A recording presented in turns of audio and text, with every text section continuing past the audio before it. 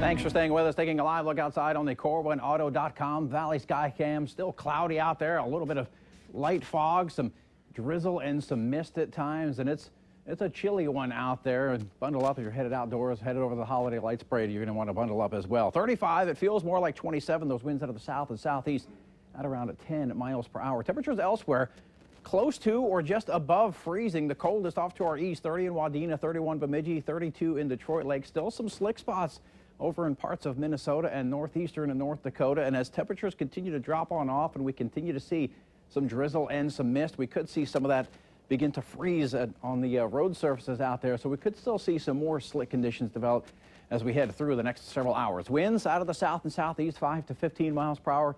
And that's how they'll continue as we head through the rest of the night. A lot of cloud cover out there. We're going to see cloudy skies over the next couple of days.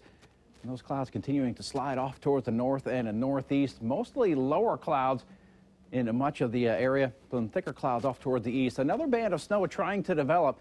And we'll continue to watch that as we head through the next few hours. Could see some lighter snows develop in this area.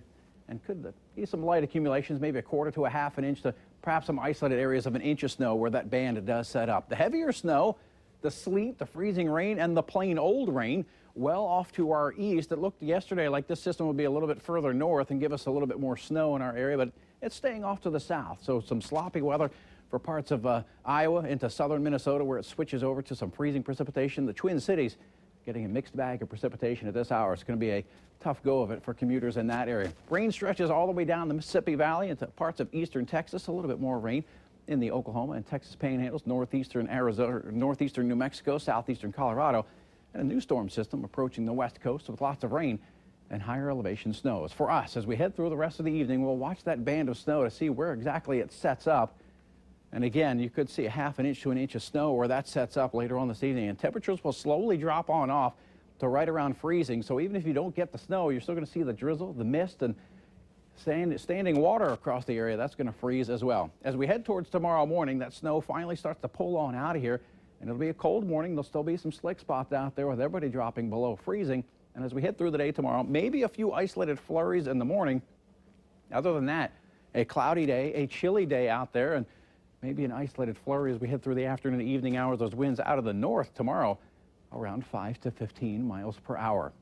As we head through the next couple of days, we have that winter weather advisory in effect until 7 o'clock. 30 to start off the day here in the Fargo-Moorhead area with a few flurries. By lunchtime, not much of a warm-up, only into the lower 30s, and we'll top off in the mid-30s with cloudy skies and maybe an isolated flake of snow. Picture of the day, a snowy morning flight. Check that out.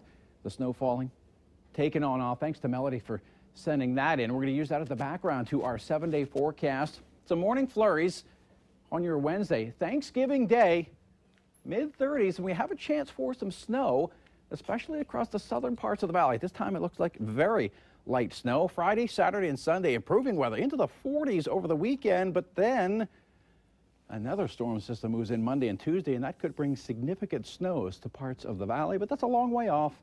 We'll continue to monitor that. And you know someone's bound to love it, you know, snowmobilers, things like that. I like snow. They like the snow, yeah. But I like the 70-degree weather we had a week and a half ago, too. That's true. That's true. Yeah. Thanks, Robert. Here's a live look at the Moorhead Center Mall where spectators are lining up, singers right there, in anticipation of a tree lighting and the Holiday Lights Parade. Sounds wonderful. We'll take you there next. Give heed to what we say, news